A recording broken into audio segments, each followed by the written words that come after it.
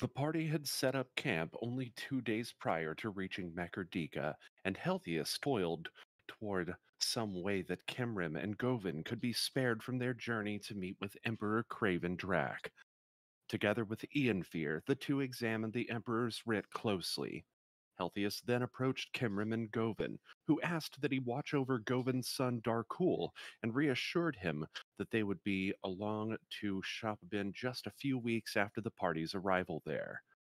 2 days passed, and the friends entered Mekerdika, where Govin and Kemrim Godbury left the party to go along with Adric Drak and his company. After traveling through town to the harbor ward, the party spotted Rollo Tanglestrand and his half-orc accomplice and ducked into an alleyway. Welcome back to New Dalancia, our Dungeons & Dragons 5th edition campaign. I'm your most gracious DM, Val Phelan and VG Punks. Hope everybody's having a great day, because this is going to be a wonderful, wonderful session. I am so excited about this. So as you guys know, last time you made your way through the Rat Market down in the southwestern corner of the map that you see in front of you here of Mekerdika. At the gates, you were all tested for the magical plague, the magical disease. And once they were satisfied that no one was among the infected, they allowed you entry, where you made your way to the harbor ward and are now trying desperately to get to the Jaunty Ladle Tavern, where Antarius awaits, with information regarding the acquisitioned ship, as well as its crew. Yeah, so that is the current goal. And Ahara, welcome back.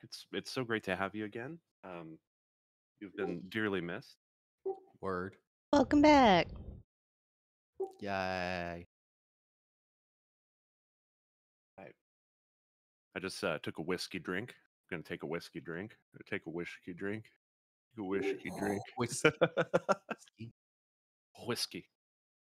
And DMCA'd. And DMCA'd. All right, so I'm just going to let's go ahead and cut back over to the Mekerdika docks. That's quite a mouthful here. Let me see. Ahara, can you actually see the scene here? It's loading. Loading, loading, loading. Get those scenes uploading. Rawhide. Are you just on a black screen at the moment? It just hit 100%. I Okay, see cool. a black screen. It says Mekerdika Docks. I'll preload a couple of other scenes here. Okay, great. Cool. So yeah, I believe this definitely should be black for now. So Ahara, you have been at the actually let me pull this up real quick, because we need some appropriate sound effects here. Hopefully that's not too loud for everybody. That's a little better. Yeah, okay. All right. So Ahara, you've been with the wagon pretty much the entire time, tending to Talos, and kind of taking in the information, from the journey as it comes. Kind of resting and doing your own thing. So let's see. At this point, you've gathered up your belongings. You know that you guys are making your way toward the Jaunty Ladle Tavern. So let's say you probably make your way up the street here, and when you notice Rollo Tanglestrand, and that the others are kind of ducked out into this alleyway, you follow suit. So you should now have visibility on the map, yeah? Yep. Lower right-hand corner there. Rek, you see Ahara sort of creep up behind you. Oh, hey, man. Hail. What's shaking? I'm not sure. They all ducked in the alley. I followed them. Tess turns around and puts her finger up to her lips as if to shush everyone. Rollo Tanglestrand and his companion are just up the street ahead.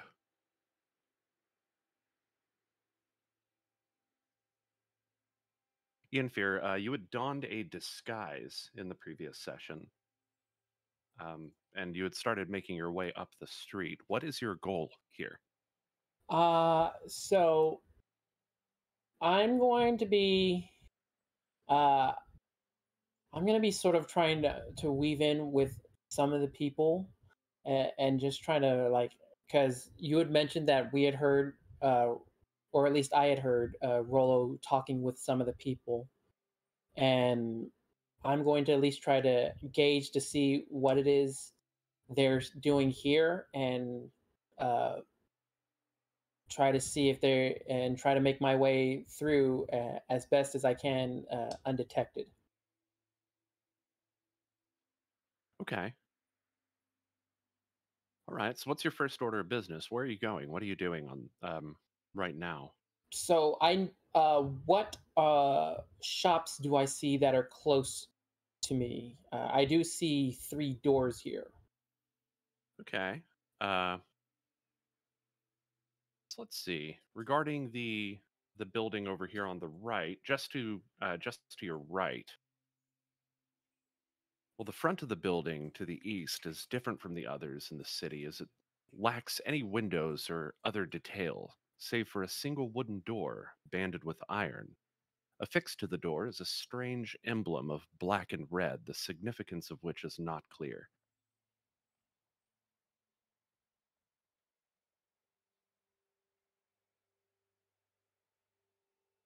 So that has to do with the building over on the right.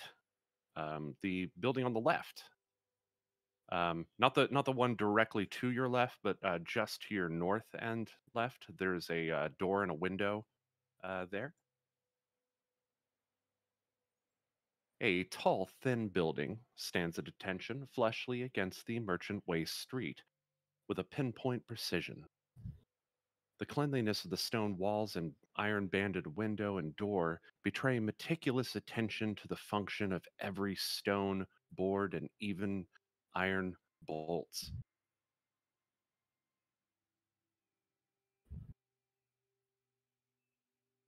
There's a sign clung to the outside um, of this obvious shop that bears an anvil and a cannon.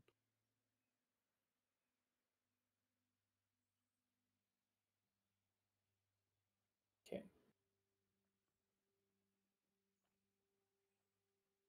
Okay. So I think I'm gonna make my way over towards um, the person that's standing in front of the precision shop with the window. This one here? Okay. Yeah. So this is a civilian. Um, they were walking north toward the wagon that you see there. This is a man. He's carrying a sort of large sack. Looks to be about working class, you'd gauge. Okay. Um, I mean, I'm more keeping my eye on Rollo and his work more than anything, but I'm gonna try to just, like, blend in casually and try to walk alongside him, uh, and the and like at least for a little bit. They appear to be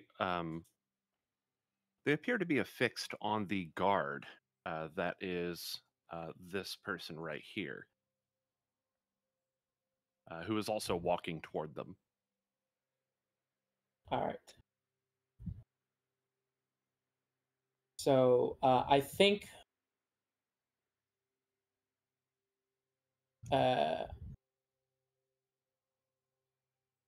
for my movement, I'm gonna try to just follow along and see if I can hear, like, when the guard meets up with Rollo, to see if I can hear uh, them talking and see what they're gonna be talking about. Okay, so you kind of just duck down into the to kind of blend in with the rest of the crowd. Yeah. All right. I'd like you to go ahead and roll a performance check, but with advantage, please. Okay.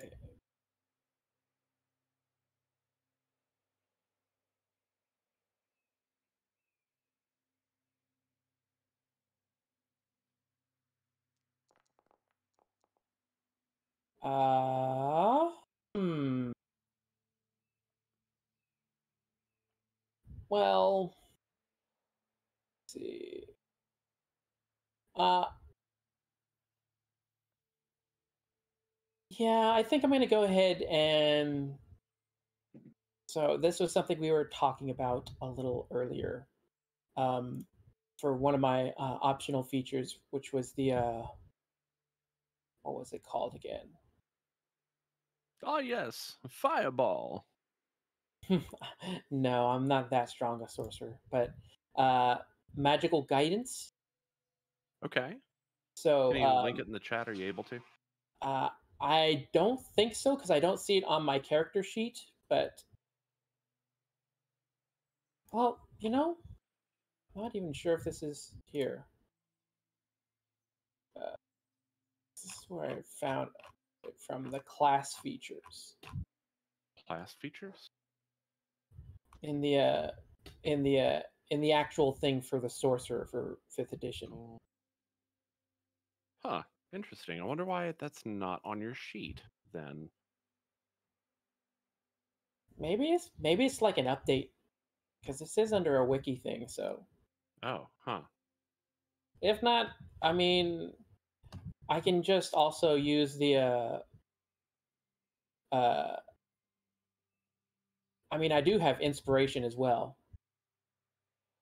Sure. I mean, if you'd like, yeah.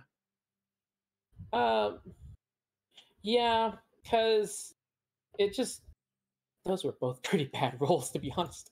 Okay. So I'm gonna go ahead and use the inspiration to Yeah. re-roll it, Yeah, absolutely. Go ahead. and then this is gonna be normal. Or No, go ahead and roll it with advantage again. Well, I'll let you do that. okay, Those dice need to go in dice jail. yeah, but at least this is a little better. That was a little bit better. You are currently blending in with the with the people and whatnot that surround you. Rolo and the half orc um, do not seem to take any notice of you as they remain affixed on the guard before you. Would anyone else like to take any actions at this point?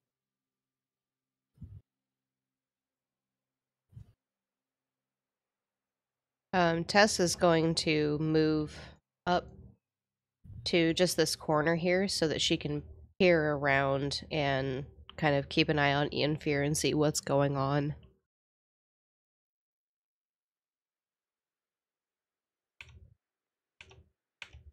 Rec will move up behind Val and be like, what are we doing? We're waiting. He sort of moves up as well. Tess, what do you see? Tess sees Ian Fear with this disguise. Tess thinks that Ian Fear is trying to maybe eavesdrop on the situation. Rolo Tanglestrand is out there with a friend. Tess has a hunch they may be looking for us. It is very likely. Ooh, that little half pint.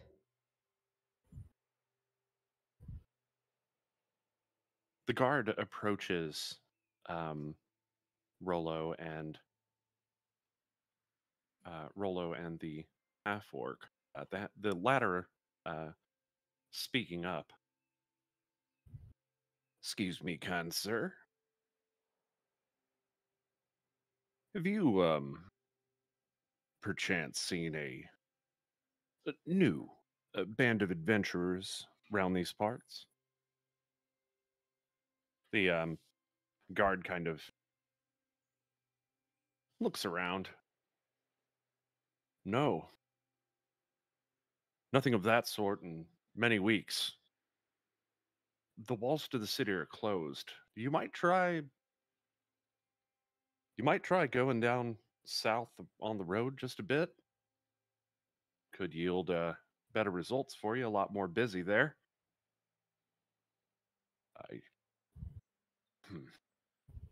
Well, thank you.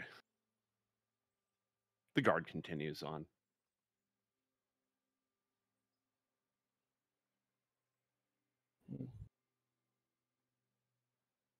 Okay.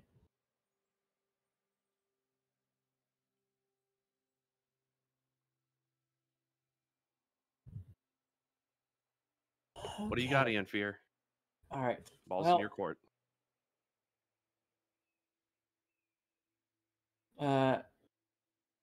Ian Fear is gonna casually just sort of this door that or this that I'm right across from, is that the actual window or is that the door? The one that is directly to your left is an iron banded door. Okay. So Ian Fear is going to casually move over towards the shop and sort of uh, look in through the window The as a window is window. currently shut. Ah, Yeah, it would be kind of weird to open up the window from the outside, wouldn't it?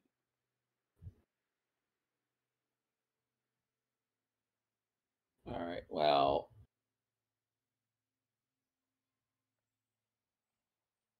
let's see.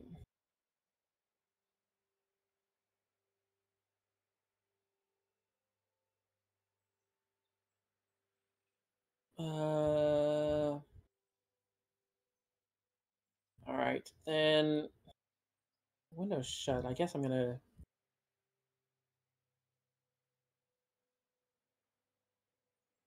try going up to the door. I will test to see if it is open. It is. All right, yeah, we'll open the door to step inside. Tess, you see Ian Fear enter what appears to be a shop. One moment, please. The door swings open without a single sound, and the smell of fire and metal permeate the air. A single human in the corner of this room is inspecting a large harpoon, and a short, sturdy half-elf paces around the center of the room and is given to a momentary pause to exchange glances with you.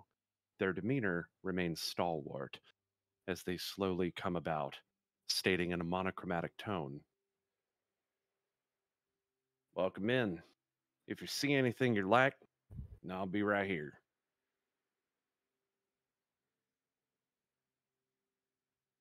Okay.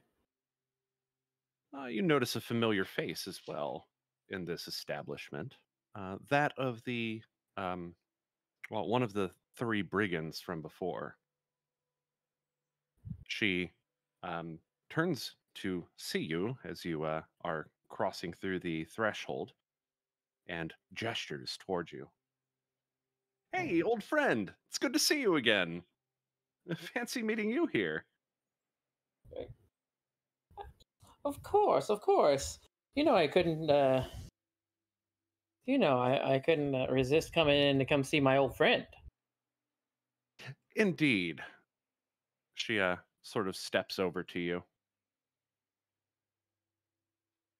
"We're in position. You don't have anything to worry about."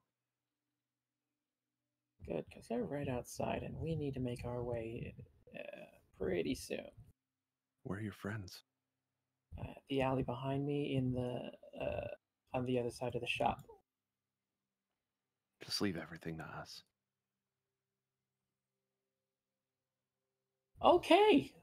Well, thank you very much. Hopefully, we will be coming back to look at some of your wares some more.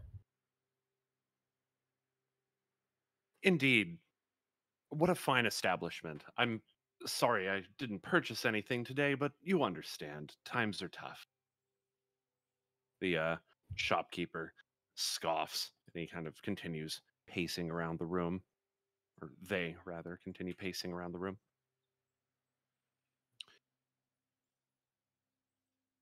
Okay. And then This is one of the brigands. Okay.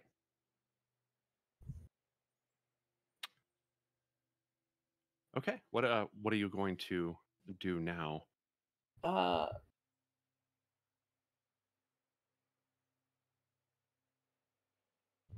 think I'm gonna go ahead and start start casually making my way out of the business, and then back towards the area that we came from. Okay. So as you exit the establishment, you now notice, or you now take notice of the tiefling spellcaster, as well as the half orc Bogram, with whom you initially engaged in this contract with, poised in the alleyways across from one another, ready to strike at any given moment. Uh, I will. So I will casually start walking back down towards the alleyway. Uh, just give like a side look towards each as much as I can, as opposed to giving any sort of physical gesture of greeting. Okay. The healer follows you out the door. And then, yeah, we'll start. So Tess, you see the healer from the party, the one that you had previously killed and brought back to life, exits the establishment and is walking along with Ian Fear toward you. It's just a flesh wound. Looking back toward Valrek and Ahara, Tess is going to take a step back and say, Invier's coming with one of our friends.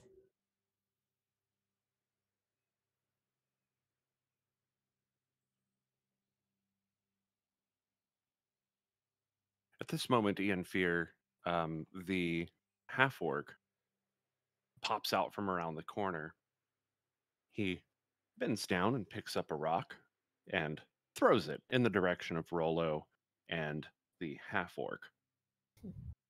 Rollo ducks underneath it swiftly, and the half orc turns around. Who the hell threw that?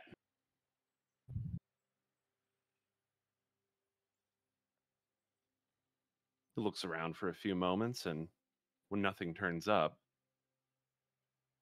he shakes his head, and the two start to proceed north ever slowly.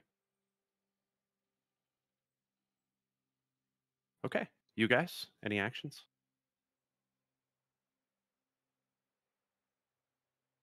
I don't think I could see anything at this point, probably. No, you have not. You have not seen this. You just know that Ian Fear is approaching, and you probably also heard the "Who the hell threw that?"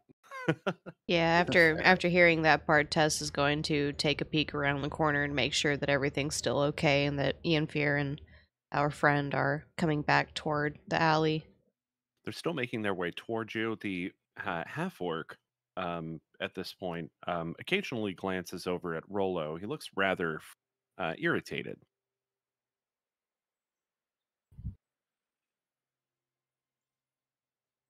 Ian Fear, you gonna All right. continue just moving back toward the party? Yeah.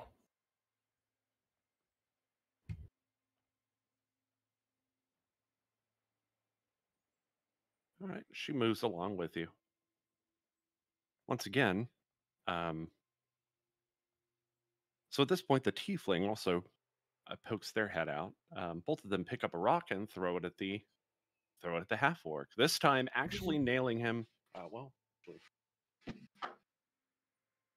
actually nailing him square in the back of the head. Oof. He reels forward, turns around. He looks pissed. Who threw that?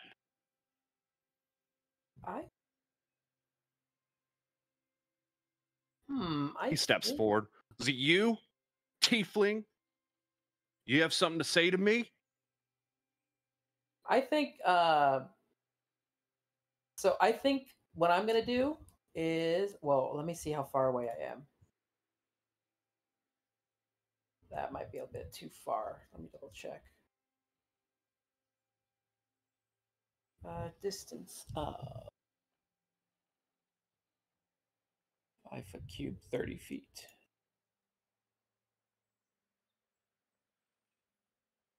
I think. Oh man, that's. Quite I'm sad. I'm a little bit too far away to. Well, hang on. What are those metamagic skills I got? Subtle spells. Oh, okay, never mind.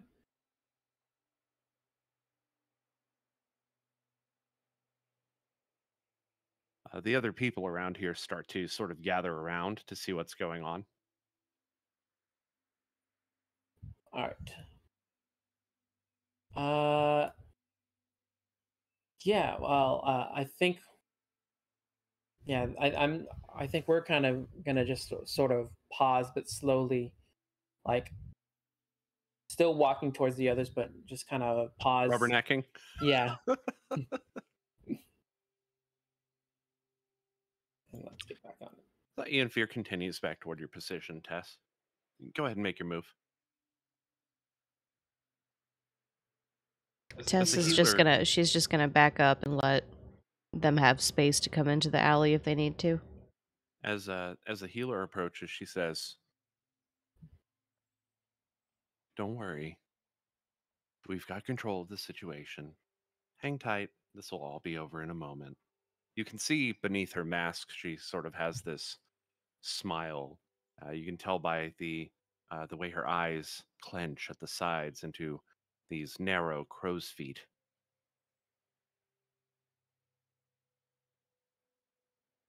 We definitely appreciate your help. Thank you. I think Ian Fear is gonna sort of like casually lean against the wall of this building while looking on at this as a rubbernecker. Rollo tugs at the sleeve of the half orc, but he doesn't say anything. He seems to just not talk. But he makes a facial expression that is like, "Bro, leave it alone." Are you serious right now? But the orc he's not having it. Bagram then steps forward.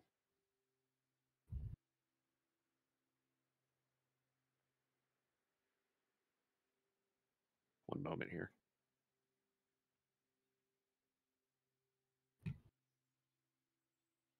It was me.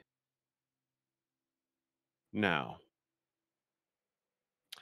And he's holding a rock at this point. And he's tossing it up into the air and catching it. And this orc, the other orc, he looks like he is just about to throw down with him. And at this moment, a guard, the same guard, appears from around the corner. He just stands there, overlooking the entire situation, just watching everything go down.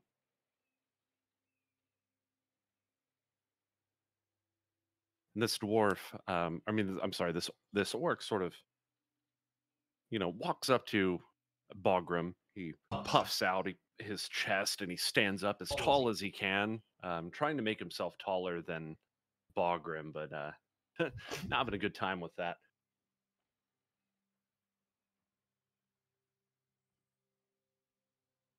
"You want a piece of me, boy?" And at this moment, the guard starts to close in on the two. Neither of them seem to pay them much mind. Any actions? Anyone? Feel free to interrupt me whenever. I think we're going to be more sort of looking towards the healer to see, when to make our move.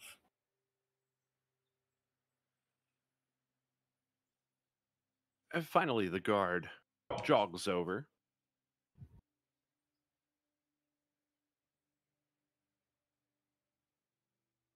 "You two are under arrest."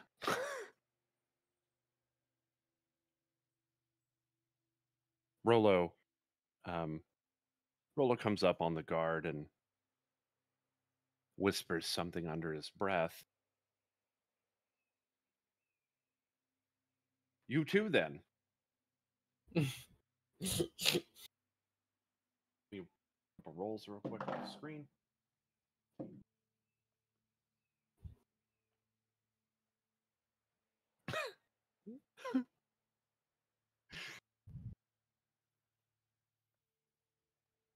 The guard claps all three of them in irons. None of them willing to actually fight back at this person because they're on a mission, obviously, and the guard leads them off and away. As they're walking away, like Inferior's gonna like, even though he's also hid behind the mask, he's gonna sort of lean back towards the healer and say, "Did anyone tell you you're a genius?"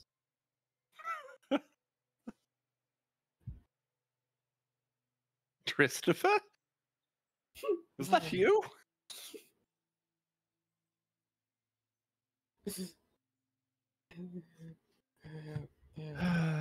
The healer sighs. Not to worry, though. This is part of the plan. Part that I was the most not looking forward to. I will go and clear things up with Bagram. But we have, as you have requested, guaranteed your safe arrival at the docks, and as such, Ah, yes, of course. Well, let us reach the docks, and we shall secure your payment. well, she kind of looks down the street and looks at you, kind of confused. Very well. If we need to, if you require an escort, then I can provide that as well. No extra charge, of course. We really, we just need directions more than anything. We're supposed to meet with a friend at the tavern. Ah, you must be talking about the Jaunty Ladle, which is just up the street here. She actually points at the last building in the series on the left. Okay. And then, and I guess, and Ian Fear will look at Tess and say, I mean, I think we can agree that they've done a good enough job in securing Rollo away from us. You do speak the truth. You gonna hand her that money? Yeah, Tess will pull out her pretty hefty coin bag at this point and start counting out the rest of the funds that we owe them. Here you go. A total of 3,500, I believe, was agreed to. Yes, and I do thank you. Now, I am, I will proceed to help Bagram, and my counterpart should be hanging around the Jaunty Ladle, in case you're confused, of course, of which building it might be. She kind of smirks, you can tell from underneath her mask. And with that, I think, I mean, Ether will still leave the disguise on, but he's going to slowly motion to the others to start coming up forward into the streets. Valphalin um, pulls his hood over his head, turns toward Rek. I don't believe anything could possibly hide the dragonborn in me. Well, I still got this devil mask in disguise from when we were down south. Might I impose upon you? Here you go. I thank you. And he places the mask over his face, and you all start down the road toward the Jaunty Ladle Tavern at the end of the street. Tess has her mask on her face as well as her hood pulled up, and she's also kind of holding onto her tail to make sure that it doesn't flop around while she's walking.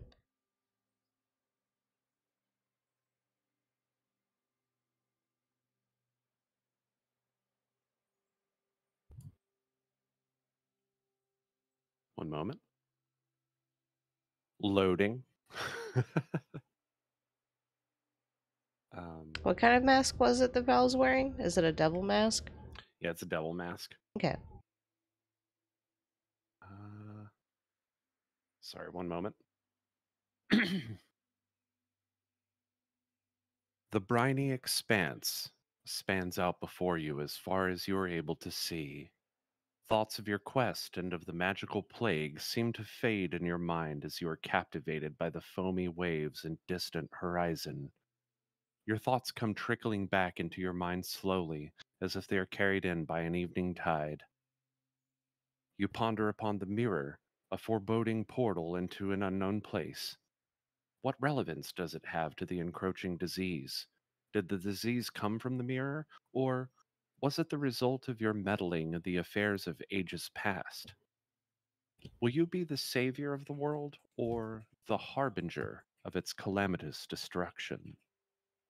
The thoughts wash away as steadily as they came. You open your eyes and turn to find yourself standing before your destination, the Jaunty Ladle Tavern. The tavern is a small, stout building whose entrance is adorned with an anchor and ladle. Next to the door, a wooden sign reads, "Welcome in. Please pet your server when you receive your food." You stop to ponder the meaning as Valphalin,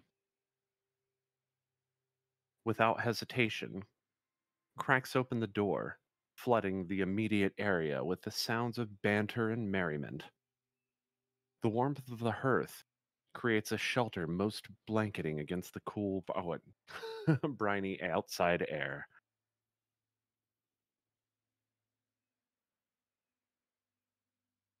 Wait a minute. I've got to get some music going. Haha, tavern time. This is my favorite time.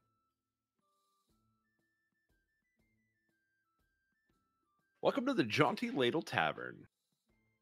I'm taking it you all step through the door, yeah? Yep. Yep. Cool. Gonna just drag you guys in. Maybe one at a time. It's kind of in an awkward position.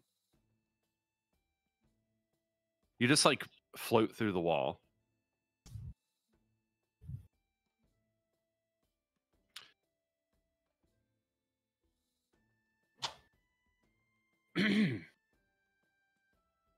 The scent of the sea here is the scent of the sea is replaced here with the inviting smell of delicious, searing meat. The bar is as lively as the docks outside, stirring with people talking and the clanking of tankards amid a sea of wooden tables and full glasses. So there are a lot of patrons at the bar, one of which you notice is your friend Antarius. There's a lot of merrymaking going on. Let me see. Tess, Ahara, and Rec. You all notice that there is a yellow lab dog who is sitting very close to the bar, and in its mouth it holds a basket. Oh, puppy! Tess exclaims excitedly. As soon as you look at it and start talking, its tail starts going. Oh, Tess can't resist, and she's going to approach the pupper. It ducks its head down with the basket in its mouth, still clinging to it as though it is its one and or its single task in life. Is there anything in the basket? Yeah, what's in the basket? Nothing at the moment, but just as you start to ponder the meaning of the basket, the tender of the bar walks over and places a couple of plates of food and says, 3. And the dog, looking at you, breaks eye contact with you, and moves over to the table with these two people. They take their food from the basket, set it on the table, give the dog a pet, and the dog comes back over and reassumes its position. Oh, this makes sense to Tess now. And she's going to walk back to this table here and take a seat, looking at everyone, saying, they employ dogs here. Fascinating.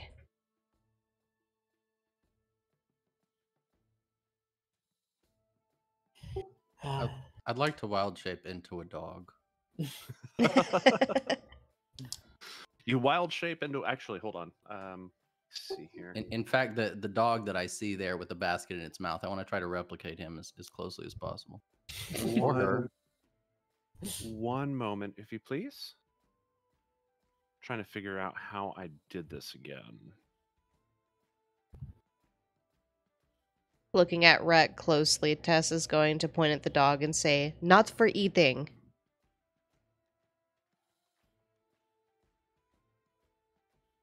Okay.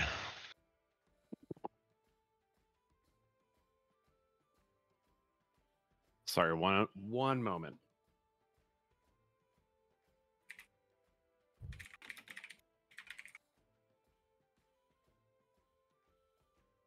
Okay, that's... Wait.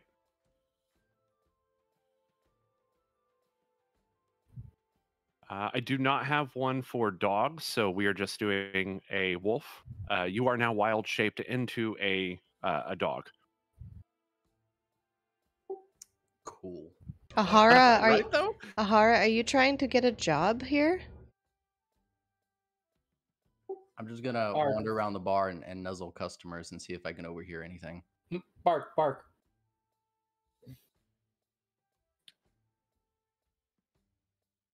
All right. To where are you going? Where will you go first? I'm gonna go to this back table here. As you approach this table, the couple of individuals that are sitting at it sort of glance over to you and raise an eyebrow. The one across, speaking very quietly, says,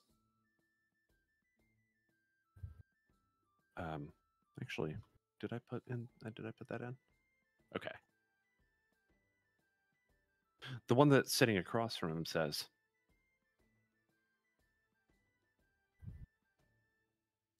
I don't pay the dog no mind, Corby. Now, back to business.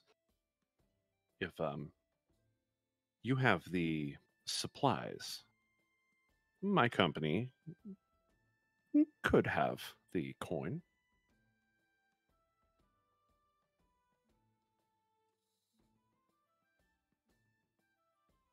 All right, well, The guy across from him, obviously named Poe, says,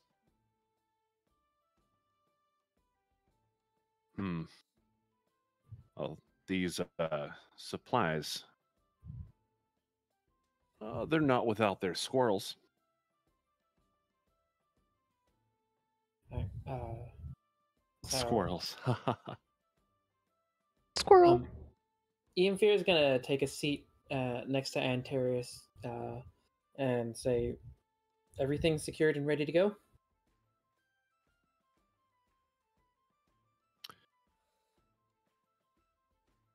Actually, that's why I wanted to meet you all here. You, in specific, he turns to you, Tess. I was just at the shipwright. I'd like you to accompany me over there in just a moment, but the cost of the ship, it's galleon, actually, much to my surprise, that is the only ship that they have available. So the cost for the ship and the crew to get us there is going to be about 300,000. Or no, I'm sorry, 30,000. 30,000. I did not mean Oh, 300,000. I was gonna say, 30,000.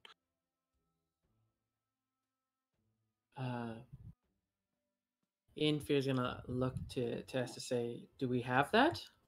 Let Tess check.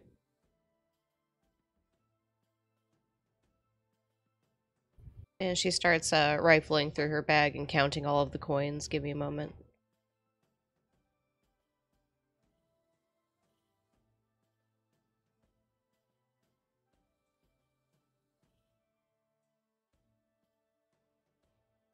Right?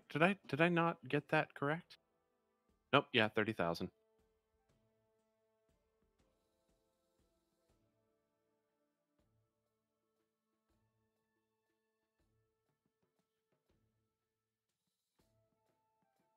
Tess, you should have just about 30,000 on you. No? Not in my currency right now. I have like 11,500. I must that's have with missed the putting group some. one? Yeah, I must have missed putting some currency in or something in previous games if I'm supposed to have 30,000. How much do you have? 11,495. Well, I'll lean in and say, well, let's see if perhaps they might consider a slight reduction in their price if they're serving the famous entertainer. You know, Chettlebell. Christopher Chattelbell? And of course, and Infear is gonna pull out sort of like one of these official-looking documents to pass it along to Antarius. What is the document that you produce? So this will be this will appear to be a sort of similar to the decree from the Oh, is this the Giver, but this is going to be sort of like this is going to be written as a decree from the president emeritus in Schapeben, declaring declaring gratitude and reward to the persons who can safely return Mr. Shuttlebell back. Well, actually, not Mr. Just Shuttlebell back to Schapeben.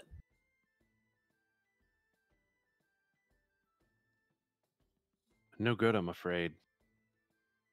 There aren't any other ships coming out of port right now due to the disease. We're buying this ship. But I'll put this out there for you, Tess. Let me take 11,000 of that, and I'll see to the rest. Don't worry about it. Does sound like a plan.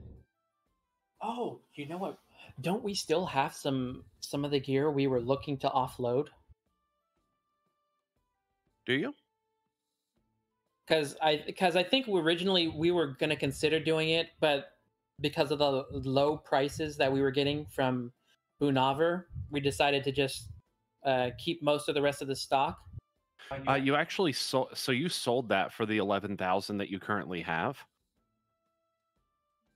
So that's where you got. That's where you came by that 11,000. You wound up not selling it to the blacksmith, but selling it to the magic item shop. That's when Right. Ahara reappeared from the Nine Hells. Poof. But Antarius makes it pretty clear. 11,000 will be enough. I'll take care of the rest, he says. Tess does appreciate your kindness. She'll count out the coins as quietly as possible at her table. Antarius says, he kind of backhands your shoulder and he says, "You're buying the drinks, though." Tess can do that.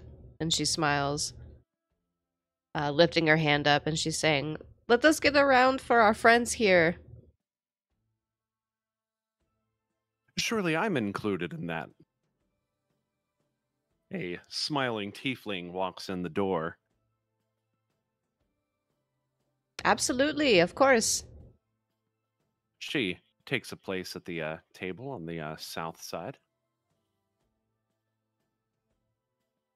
Ahara,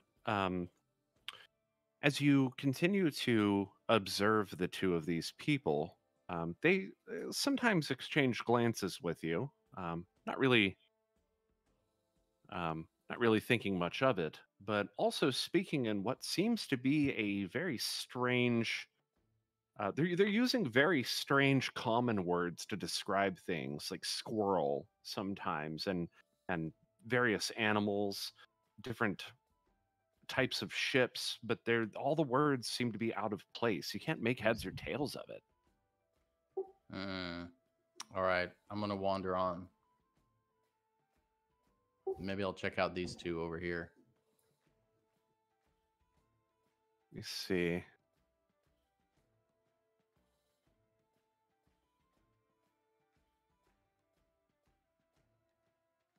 These two are wearing, not the well, no, they're wearing sort of the meagerest of clothes, shirts that are very torn, and the cloth looks quite old and used. One of them, the the one on the right, there, he raises up his glass. So by tomorrow, we'll be on a ship to Schapeben. And the other says, "Ha, I'm excited to be back on the ship. The ship. It's a ship. Aye, a galleon. That's what I was told."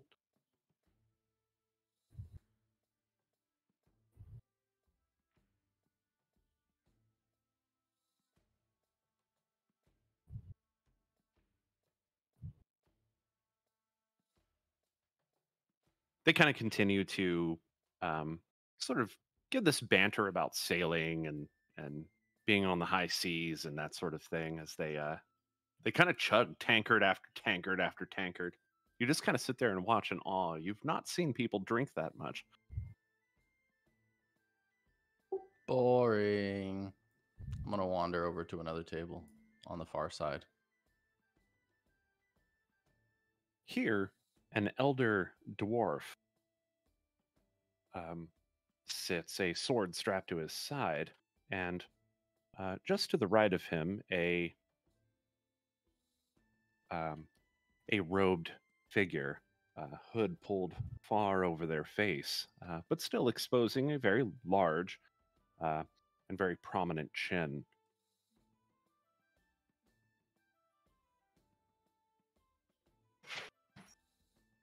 "Back on guard duty tomorrow," the dwarf says.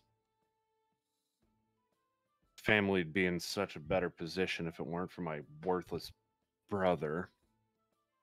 And he looks up at the other couple of sailors that you were just visiting.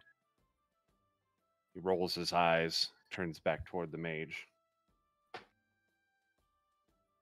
"You ever have this much problem with your family?"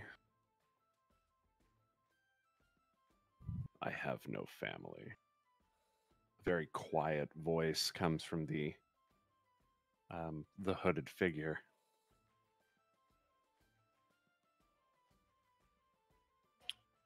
Antarius, finishing his drink, gestures to you, Tess, and well, the shipwright is just across the street from here. Shall we? After you, my friend. Indeed. Antarius stands up, places. He starts to go toward the door. The barkeep looks at you.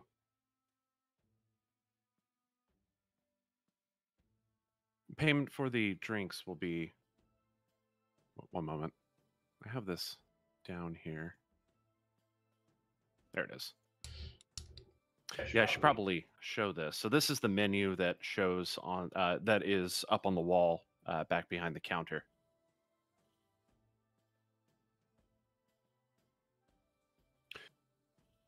Ah, yes, the total for your drinks: 1, 2, 3, 4, 5, 6.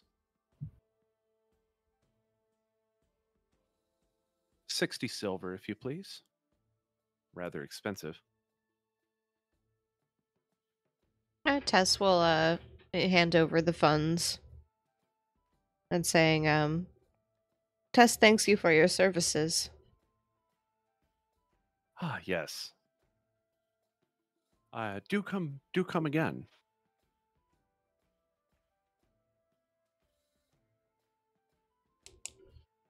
And then Tess will accompany Antarius. Antarius leads you outside and across the street to another building. Let me grab that real quick. This tall stone building has wood-carved portraits of different types of ships arranged in an interesting display leading to a wooden door of the same material. Upon the door, a simple sign hangs, reading, Mecherdika Shipwright.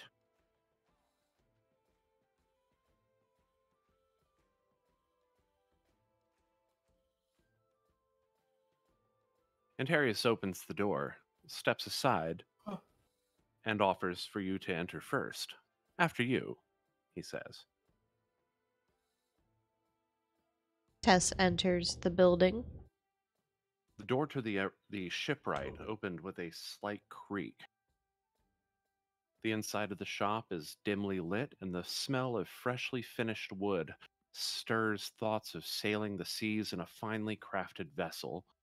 From behind the counter, a half-orc woman, donning an eye patch and a fiery red headband, starts towards you. She throws her hands up in greeting as she hobbles up and calling out to you. Whoop. Why do I have 2 Antarius in this room? That's weird. There we go. Dun, dun, dun. It was very strange. Utbacht, strangers. Hail, friend. Welcome to the Mecherdika docks. If you need a ship or ship accessories, you've come to the right place. We can turn over any ship order in a short matter of weeks. But talk is cheap, right? Let's get down to business. She looks up, sees Antarius, and says, Ah, it's you. I knew you'd be back. 30,000. That was for ship and for the posting for the crew.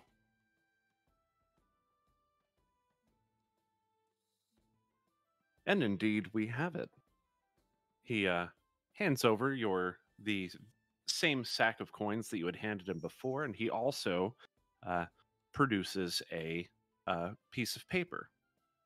She picks it up, looking irritated at first, but then, you? Ah, I know a noble when I see one.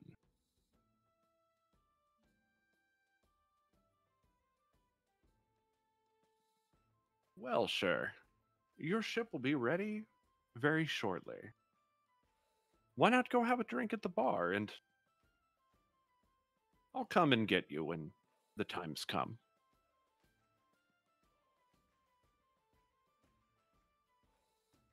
Very well.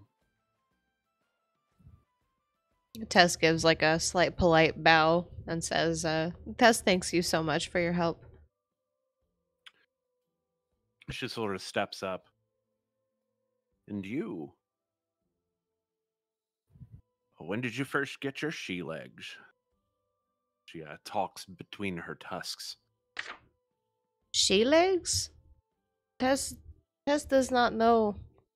What do you mean by she legs? She clearly misheard. The she.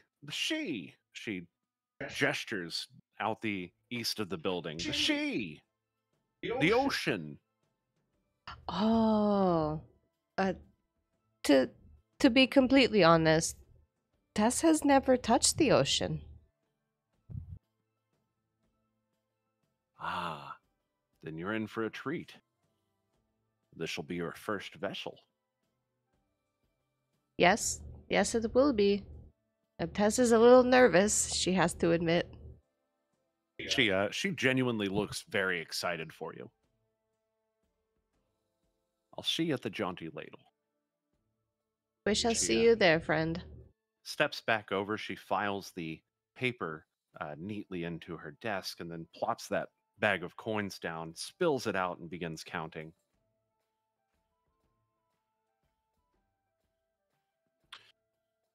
You gonna make your way back to the bar then? Yeah, Tess will step outside and wait for Antarius.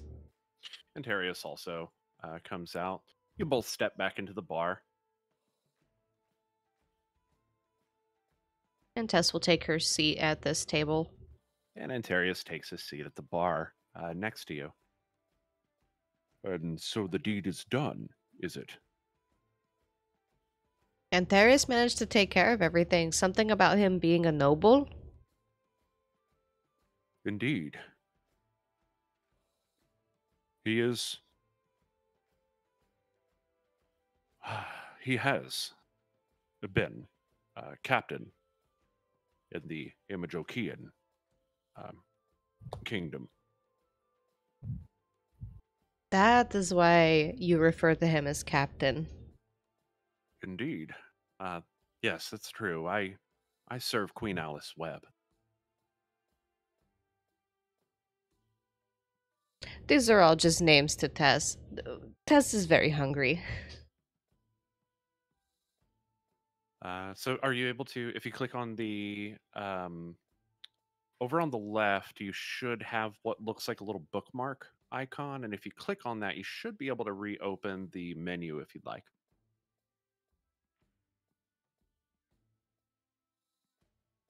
Anybody else? Any actions here? I just enjoy my drink.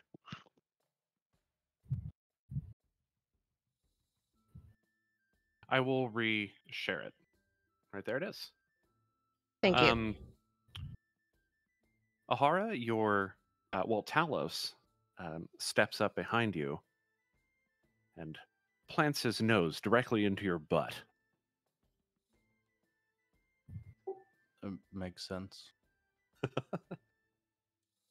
I will follow suit, I suppose. It's the thing to do. You all watch as Ahara plants his nose into Talos's butt and gives a... We'll do that weird dance where dogs are trying to sniff each other's butts and kind of circling around each other. Tess has never seen someone so dedicated. Roll a dexterity check.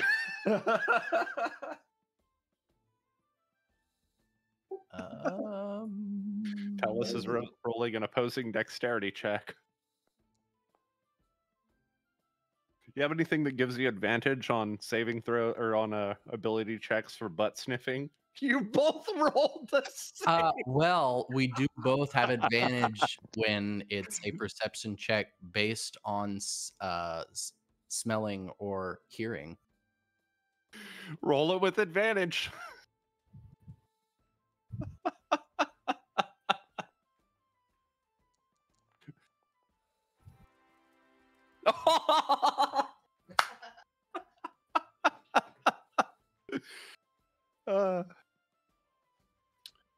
You're easily able to overtake Talos. Why did I do that? Something's wrong with me. You're easily able to outmaneuver Talos, and Talos looks rather awkward about the entire the entire exchange. Sniff the crap out of that. Well, it smells like dirty dog. Fair. Rek, you This entire exchange happens right next to you. That guy's kind of weird. Y'all see this? Tess has to admit he is dedicated. Tess has to admire that about Ahara. I have read about such behaviors in wolves and in dogs, in that this is not only the way that they say hello, but it is also sort of a, hey, where have you been?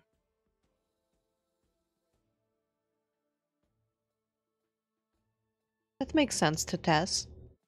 Indeed, those of the animal kingdom are able to gain information in more ways than just talking. I find it very interesting.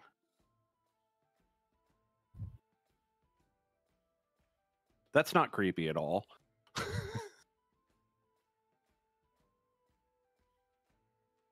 While Phelan continues to sip on his drink, and he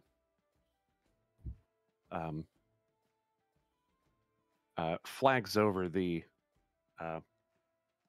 bartender.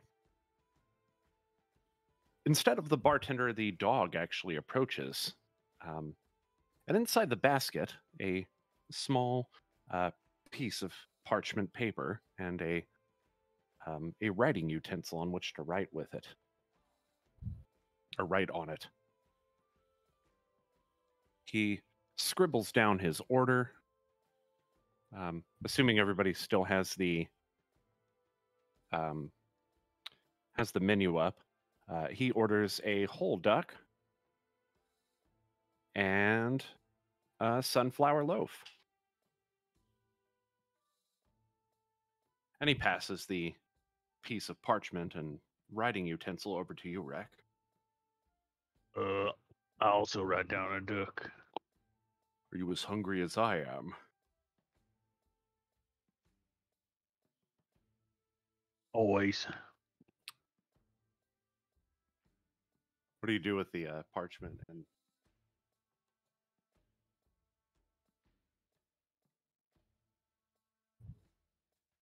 What do you mean? well, you've got this parchment and a piece of paper. What do you do with it now? I Do you write down? pass it on. Okay. So Ahara, he places this parchment in front of you with a writing utensil. I'm just gonna chew on the pencil.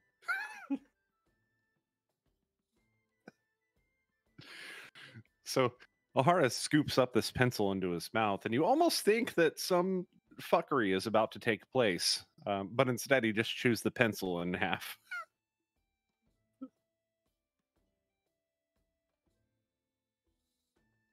Looks like Ahara's gotten what he wants to eat. Ahara, how is Tess supposed to write down her order? Perhaps we just put him down for a whole duck.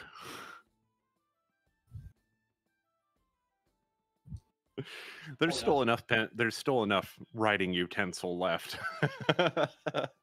Tess takes the slobbery half of the writing utensil that still has the graphite intact, and she's going to put down 2 whole ducks, one for her, one for Ahara, and then she's going to add an apple pie to that list. Practically drooling at the thought of it, she will give the parchment and the writing utensil back to the yellow lab. All right. The tiefling also takes another set of parchment and grabs that writing utensil, sort of makes this disgusting or this disgusted facial expression, and then jots down her order onto the piece of paper. Don't worry, I will cover my own food at least. Tess can cover for you, my friend. Having received the piece of paper, the dog sits there, staring. Oh, and Tess gives the yellow lab a couple pats on the head. Whoops. I was trying to drag him over there. There we go. The dog, satisfied that that is all that is needed at this time, proceeds back to his position at the end of the counter, coming a little bit too close. The bartender looks over and says, "Hey, out of the kitchen." The dog sort of backs up. Bartender comes over, takes the slip of paper, and then spins around and starts crafting the food. What about you two? What do you have? Looking at you and Antarius. Uh, uh, Infer's just gonna. Sunflower loaf and black beans for me, thanks. Coming right up. Infer's gonna go, and the same for myself.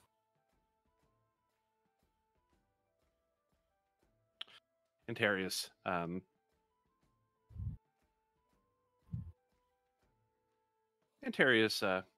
puts down a small sack of gold.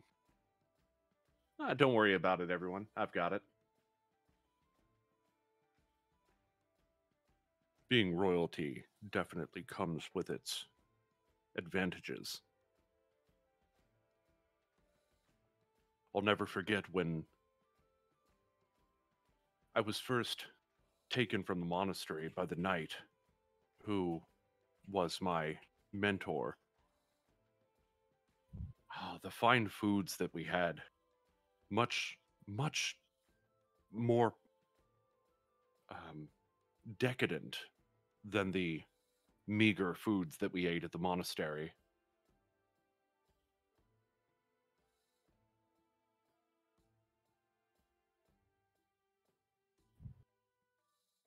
Decadent? As in how? Beautiful, huge plate presentations. Grand banquets. Oh, Her eyes almost sparkling. She's going to lean forward and just listen closely and say, "That sounds so amazing to Tess. Tess grew up primarily on bread and porridge." I often felt out of place in being there. Mostly due to the actions of the other knights, you see.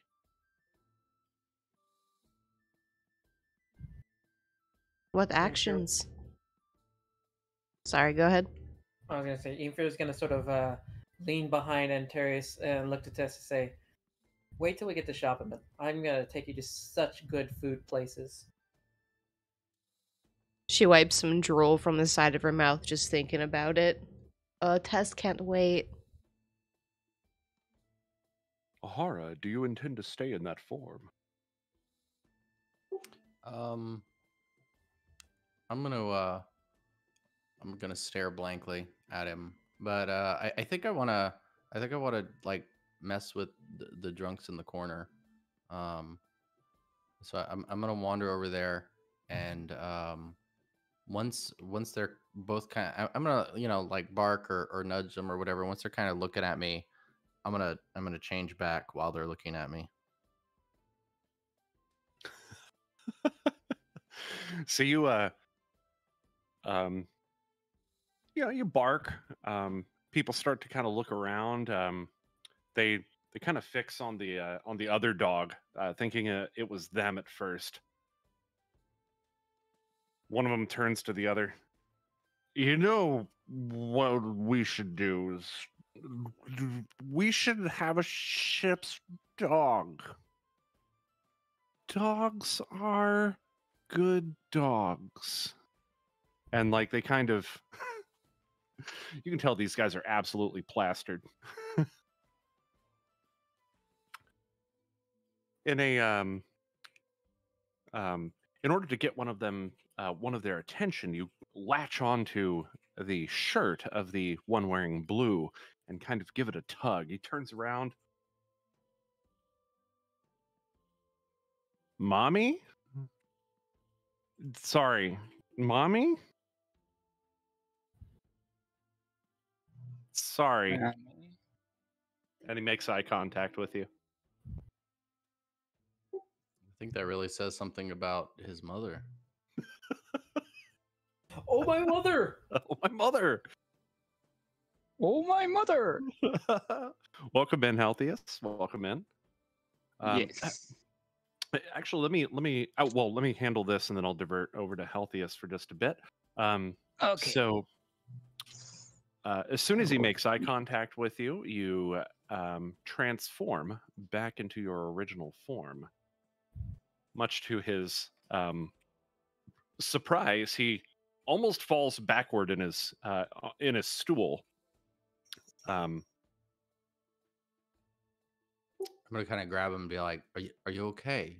Are you okay? You seem unstable." As soon as you kind of grab him, he almost topples over. You are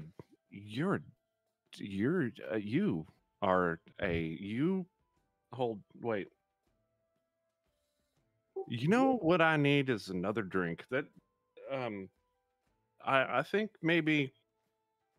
And the other one says, looking at you, his face is just completely pale, like he's seen a ghost, and he's staring at you. I think that we've had quite enough. I'm gonna say, you two should calm down. It sounds like you've had a rough evening. Oh, we got work. It's been real slow since the epidemic spread throughout. Where are we? Siuk, that's the one. So we don't get a whole lot of sailing jobs, you understand. So now we have the sailing time. And he kind of doesn't make eye contact with you, like he's looking everywhere but into your eyes. I just give him a pat on the back and wander back to the table. Sail on. Happy voyages. Yeah.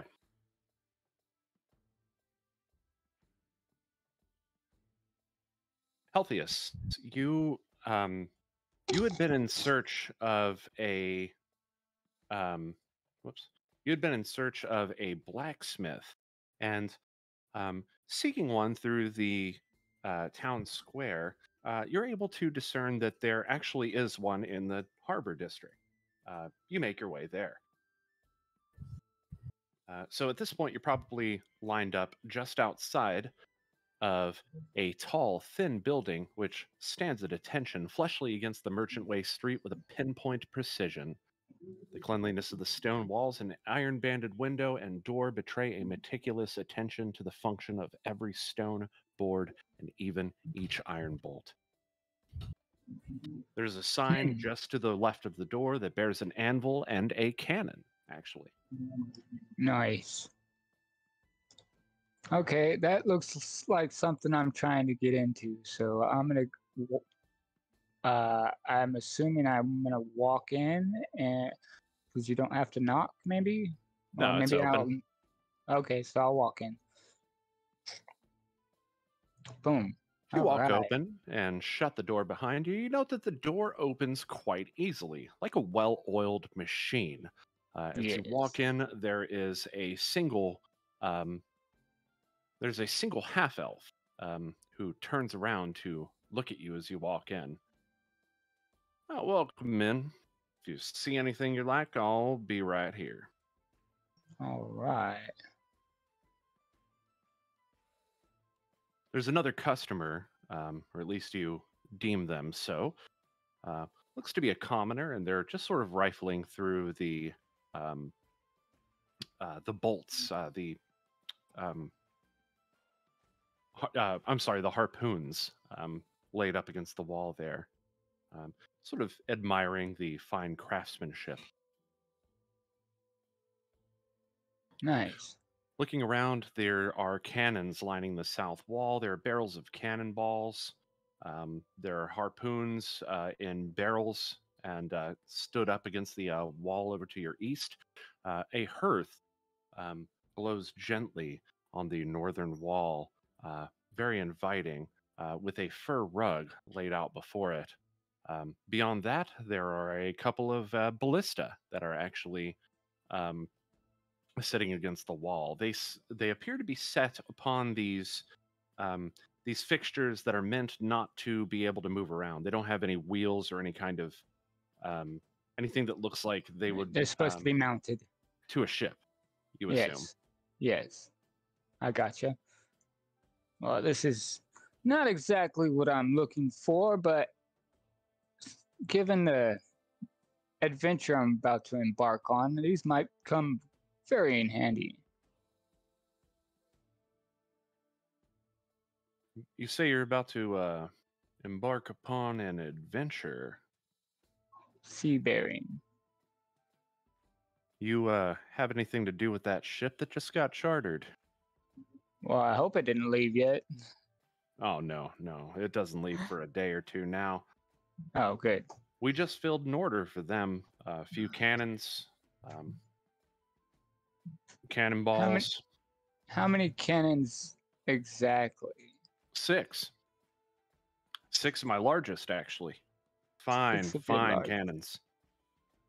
What about those ballistas back there? Did they order any of those?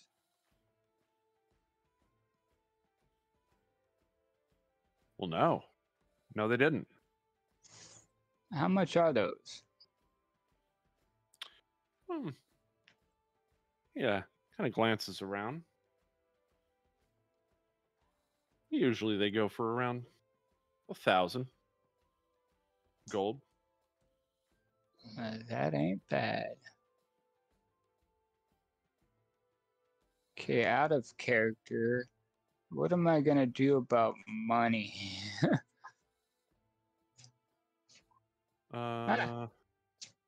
Yeah, you've got about 5 gold to your person right now. Right. It's all you brought with you. This. That's what I started with, and I never had the gold bag. Yeah, Tess had been keeping all the gold up to this point.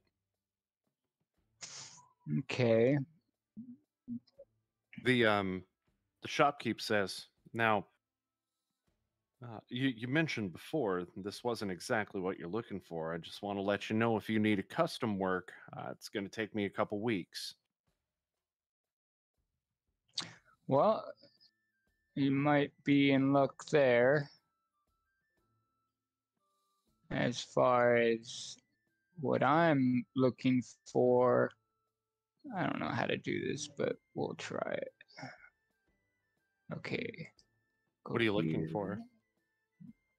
I'm gonna basically. Okay, hang on. Where's the? Okay, so I'm actually looking for quite a few things, but the one thing that I'm kind of looking for, or a few simple things that I might be looking for, would be. Let me see. Where is it? How about in here? Okay. All right, and then I just do something like this.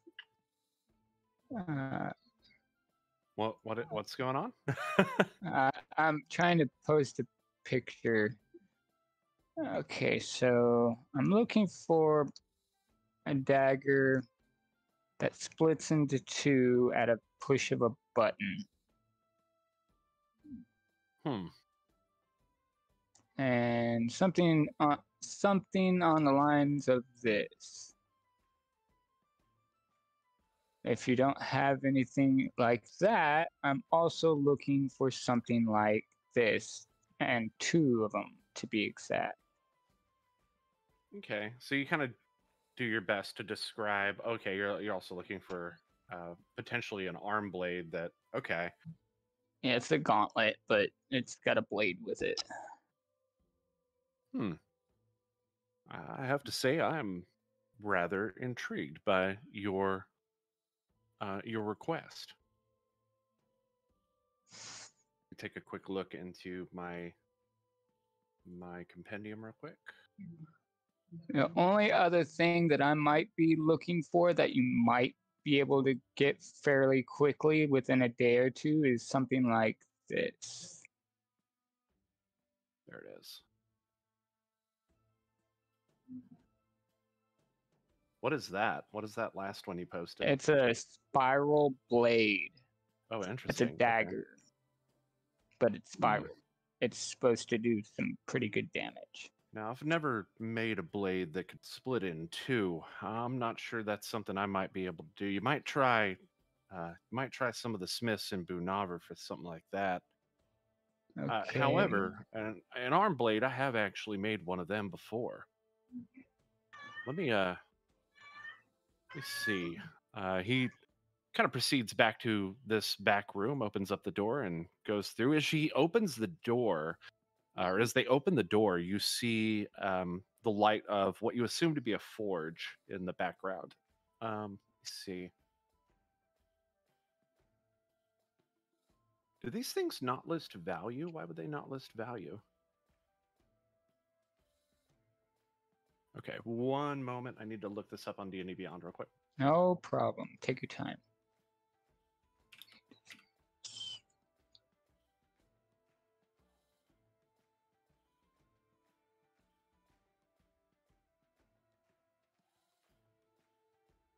Did Tess ever tell you about that time I killed a duck?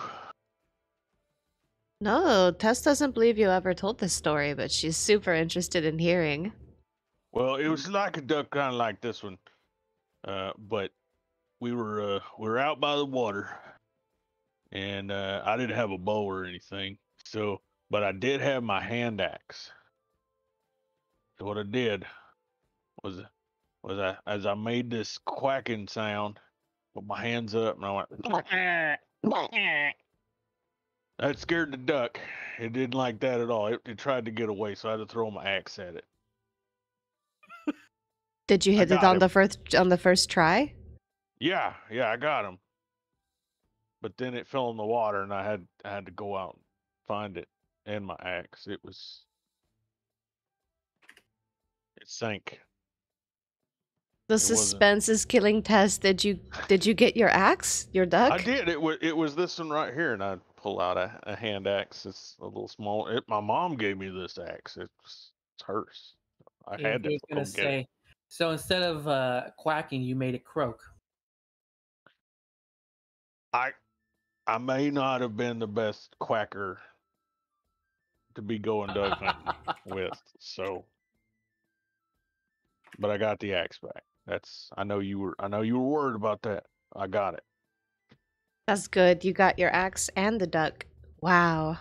Tess wishes she is as good as a hunter as Rek is. It takes years of practice and trial and error. How did you cook the duck? Well, I came back and I made a stew. Oh, duck stew. Yeah. Before long, or actually, I'll get back to you guys in just a moment. So, Healthiest, the shopkeep approaches you for an arm blade. 200 Yes. gold. 200 gold. All right. That sounds a little reasonable. For the other dagger, since it wouldn't require any magical components, I'd go with about 3 gold, 5 silver. 3 gold, 5 silver. That sounds like a winner to me. I will. Well, let's see what you got, and then we'll talk about payment. Oh, this will be a custom piece. I'll need to score up a plan for it, and then I assume by your Do you have earlier. all the materials for it? Oh, sure. I can make anything. I've got Okay, plenty of well, materials coming into how- Mekerdika. How about you show me the schematics, and then I'll see if there needs to be any adjustments, and I'll pay you from there. As far as the arm blade goes, the arm blades, I wasn't looking for anything magical. I'm afraid do you with the arm blade, the least I can do will be, it must be magical in nature in order to function as you say, unless you already have Well, there is two ways of me thinking that this would work. Either with like a little button that is attached to a spring that shoots it out, the blade shoots out, or with momentum. Yes. So the arm blade schematics that I have are all magical in nature. And now that's not a Interesting. problem. That's very I can, nice. yes, they do offer all the benefits of a magical weapon. Well, that would be nice. The other dagger, as I said, is going to be a custom piece. May not be as good for slashing as it is for stabbing. And turning.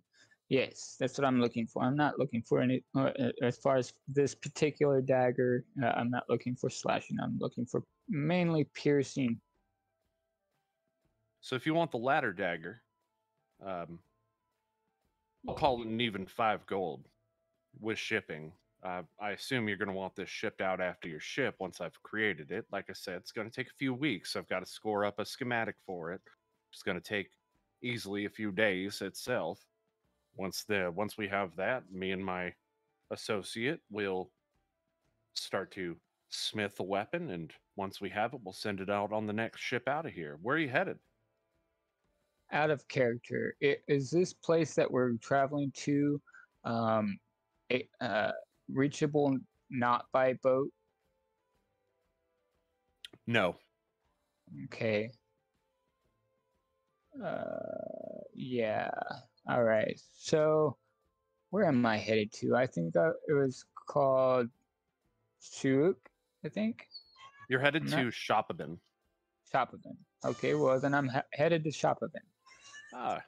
Yeah, we have the occasional ship that goes out to Schapeben. I think the next one's probably, aside from your ship, of course, is going to be due into dock, due into port a few weeks from now.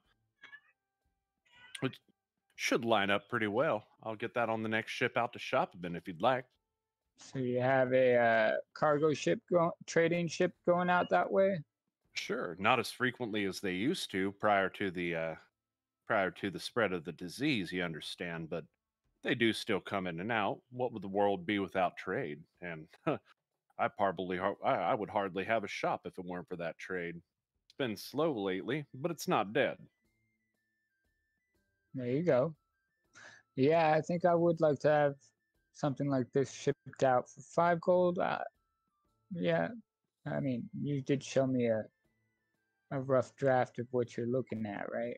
I have an idea of what I've got to score up, but I'll have a schematic drawn out over the next couple days. It's going to take a while, you understand. We don't usually make weapons that are curved as such, but I think I can pull it off. All right. You want any kind of engravement? No, but a nice sheath would be nice. Consider it done, yeah. I don't sell a weapon without a sheath. Could you make that sheath kind of like another dagger? Not exactly like the one that is sheathing, but where... I'm not sure I follow you. You want me to put a blade on a sheath? And make the sheath the blade itself. I suppose I could build in a small blade on it. I might have some scrap I could attach. That'd work. All right, Yeah. Sounds good. Why not? Sounds interesting. Oh, the whole project actually is interested. Maybe I'll even come up with a new line of curvy blades like this one. That's interesting. Well, like I said, it packs the wall up. Well, 5 gold. All right. So how do I do gold? I've got you. Just for because we're running a little short on time, I'll take care of it. So I'm just going to remove that 5 gold from you. All right. Sounds good. So as you recall before, Antarius had mentioned that they were headed to the Jaunty Ladle Tavern, which should be just up the street here. I probably saw it on the way in here. Actually, it's just up the way. Right. So I Probably asked saw about it out there. Jaunty Tavern, you said? Yeah, Jaunty Ladle Tavern. Uh, So you can open doors on the map by clicking on them. So I'm gonna hey, hop over stop, Pete. You know about a tavern around here? right next door. Right next door. Sounds good. Thanks a lot. He kind of gestures to the north. I'll be back So in a couple days. back in the tavern, Healthy. So I'm gonna say you just kind of make your way back around to the tavern. Curiously, and a sign near the front door of this place, the door which bears an anchor. What was it? An anchor. Ooh, do we Is have that? anchors for the boat? That could be good for some turning speed. You don't know that yet. Whoops, that is the wrong one. Where am I looking here? It's got an anchor and a ladle on it, and the a sign curiously next to the door reads, "Welcome in. Please pet your server when you receive your food." Please pat your server. Pet your server. Oh, pet your server. Is this an animal thing? Curious. As you swing the door open, you immediately see Ahara on the other side of the door. You know, it looks kind of busy in here. Yeah, your party is gathered around one of the tables. As the door opens, Tess is going to wave at Healthius and say, "Hail, friend! Welcome to the tavern." Tess was wondering where you were. Speaking of, have we heard of our friend Yolanthi? They just disappeared. Tess has been curious. Yolanthi? Last I saw, they were with the rear wagon. Is that not still the case? Tess feels like she Yolanthi? hasn't seen Yolanthi in a while. Out of What's character, Yolanthi was a character who had joined us in previous sessions. Okay, in character. I don't know about a Yolanthi. Tess hopes that she is still with the wagon, but Tess is concerned we haven't seen her in a while. Healthius, as you have this exchange with Tess, a yellow Labrador dog walks up next to her with a basket in its mouth with several plates of food, including whole ducks, a loaf of bread, and several other pieces of food. It walks up next to you, Tess, plants its butt down, and wagging its tail and looking at you intently. Tess reaches into the basket and begins handing out the different food items. She pulls a duck out with her apple pie and places it in front of her, and then says, "Who else here ordered the duck?" I did. And she hands Val a whole duck. Rek, did you order a duck as well? Oh yeah. And she hands Rek the duck. And just kind of continues to dig into the basket and figuring out who ordered what so she could pass it around. You hand the beans over to the the tiefling, who immediately grabs this bowl of beans and starts chowing down on it. Beans just all over her face. Those beans look tasty. And after handing out the food, she's going to give the Labrador a few pats, and she's going to add a tip into the basket for the dog to take back to the server. The dog's tail, still wagging, ducks its head down before you. Oh, what a cute puppy. Tess likes this tavern. The smell of food is probably getting to Healthius a little bit. Oh, here, Healthius. Here is a parchment with a writing utensil, and Tess stands up and will take the parchment over to Healthius and kind of hand it over so he can order food. Oh, okay. Tess hands you this parchment and a piece of paper. Healthiest, the menu is at the back wall of the bar. It looks like this right here. I don't have a choice other than to show it to everybody, so there it is. That's fine. Who's gonna help me buy my meal? Tess has you covered. Just order whatever your heart desires. All right. So, Speaking of, another round of drinks, please. Ale coming up. It's a house favorite, of course. The bartender goes to work fixing your drinks and slides them down the bar. Sorry, we don't have we don't have Butch here bring drinks. You understand? He'll spill them. Oh, Tess understands, and she'll go and collect the big cup so she can start to divvy out drinks to those who are interested. As you approach the bar, the tiefling leans over to you. Now, I have to ask, I don't see a lot of tieflings around these parts, and today 2 of them walk into my bar. What brings you into Mekerdika, if you don't mind my asking? Oh, we are just travelers looking to explore the sea here soon. Well, if I had more travelers that looked like you coming through these doors, I'd be a mite happier. Tess kind of she blushes and looks down at her feet, nodding and saying, Tess thanks you for your hospitality. Tess is not used to seeing very many other tieflings. It is always nice to see another one who looks a lot like Tess. Likewise. She kind of cracks this like a half grin at you. Your drinks and sets them down on the bar, and you take them and back to the table. Tess places drinks before each of you. Have at it, my friends. Thank you. and Healthiest writes on the parchment, and this is what he orders. Soft cheese, blackberries, half chicken, dates, black beans, sunflower loaf, and apple pie.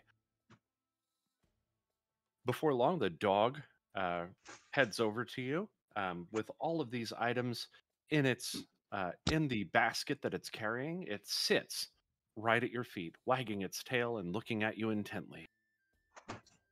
Well, isn't that a good boy? And I pat his head. Inferior will take a look at sort of the basket and seeing all the food that's come to Healthiest. Say, and I thought Tess had a healthy appetite. Yeah, for such a skinny thing, Healthiest, you've got a big appetite. Oh yes. What else are you hiding underneath those robes? I love my food. We'll wait to see under my robes for another time. How about that? Giggity, giggity, giggity, giggity. Healthiest, please come join us. Okay, so I go over here. I'll close that. Valphalin actually stands up, walks over to the table with the older dwarf and the robed figure. Do you mind? He gestures vaguely toward the chair and puts his hand on it. By all means, the dwarf says, and he pulls the chair out and pulls this chair over to the table where you can sit next to the tiefling. It's a good spot. This tiefling is one of the brigands that you had previously met that you guys hired to secure your passage. All right. So these are one of the Fast Friends guys, right? Yes. So Antarius looks over to you, Tess. Prior to your arrival here, I put out a call to any who have their sea legs to join us on our voyage. I have the payment already for them, so we don't have to worry about that. It's part of the 30,000 that I mentioned before. 30,000. Yes, yeah, that's Well, how much. isn't that nice chunk of change? It's a ship. It's our ship. But Is it fully loaded? oh yes, I made sure we have everything on board. In fact, I took the liberty to gather us some cargo. We'll talk about that a little bit later. We'll be delivering that in Schapeben. And we'll earn some of that back. At which point, I'll present you with that money once we get paid. And I reach into the basket, take out the chicken, and just tear into it. Sounds The good. dog, with an empty basket, waits, and once you give him a pat on his head, he heads back over into his position next to the bar. Looking to Antarius, Tess is going to say, kind of in a whispering tone, "Now, Antarius, this whole sea legs thing implies that Tess's legs are going to change in some way. Can you please explain?" Oh, no. Sea legs are... They describe the experience of one who has been on the sea. They're gonna change into a fish. A fish's tail. Healthiest. That's Oh no, inappropriate. Tess does not want to look like part fish. Yfronto is gonna look to Tess and say, "Don't worry, calm down. He is simply trying to pull your leg away and turning you into a fish." She looks down at her legs inquisitively, seeing if anyone is actually trying to physically pull her legs, and then she takes a deep breath and then chugs the rest of her drink. I'm gonna say, my dear Tess, the expression That's the first sign. just means the ability to not lose your balance or get seasick while walking around on the sea. Tess, thanks you so much for your description, Ahara. Tess was really nervous her legs were going to change. Well, you are drinking like a fish. Yep, that's the first sign. Yfronto is gonna look to Antarius and say, "Have we come up with a name for her?"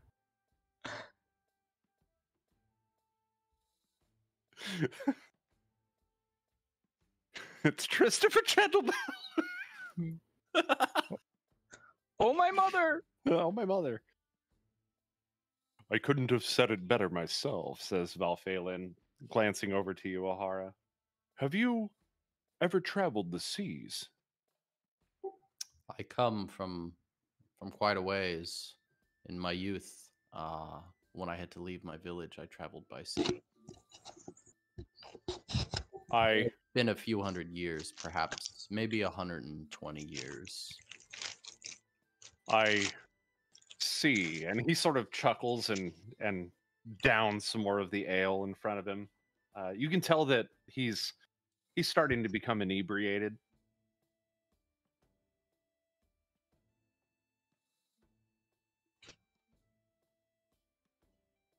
What brings you from Malia to Siug, if you don't mind my asking?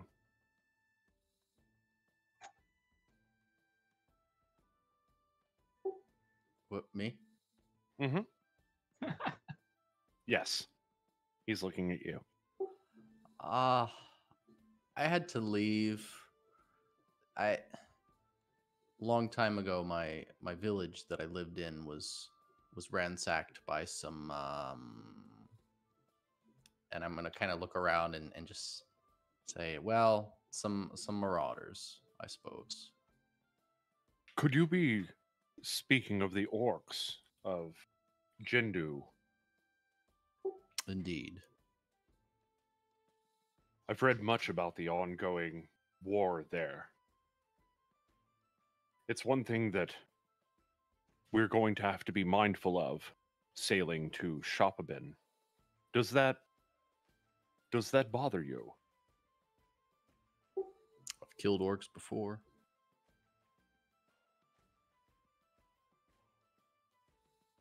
Valphalin suddenly glances over at you, Rek.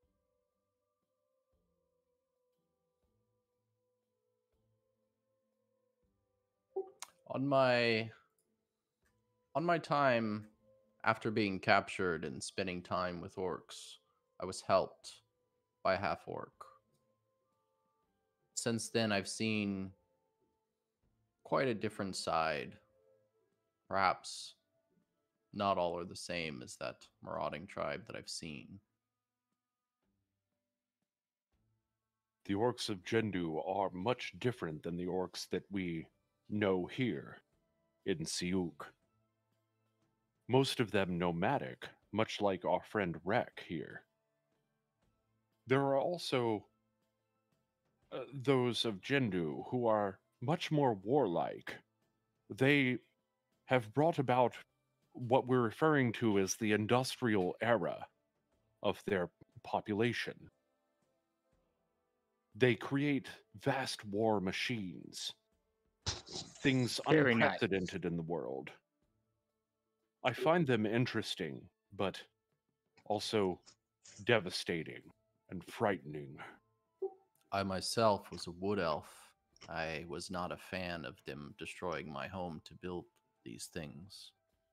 I find this intriguing. Were you in Malia from the group of elves who wishes to build cities in the trees, or the nomadic elves?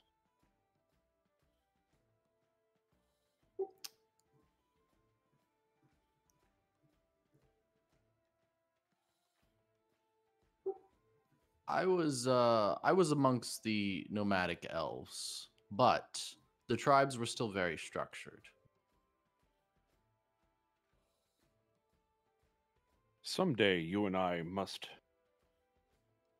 speak more of this.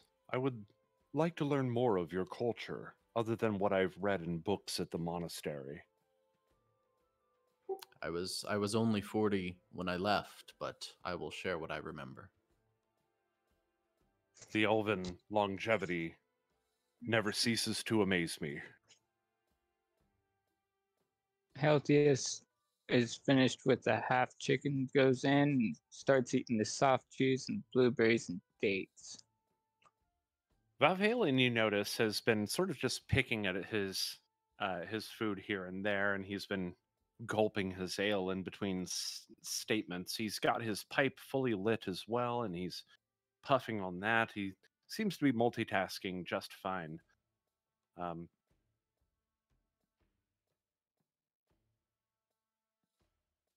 So at this point, we are out of time for the day. I hope that you guys will join us next time on New Dalancia every Sunday from 5 to 7 p.m. here on the VG Punks channel. That's Central Time, of course. As well, please join us for the next episode of Deep Space Transmissions, which takes place at 6:30 p.m. on Saturday. That is the Deep Space Transmissions radio show. I hope to see you guys there. But until next time, this is VG Punks, your most gracious DM, and our slew of adventurers, and we are signing off. Keep a song in your heart. Do a barrel roll. Bye. Have a good night. Bye.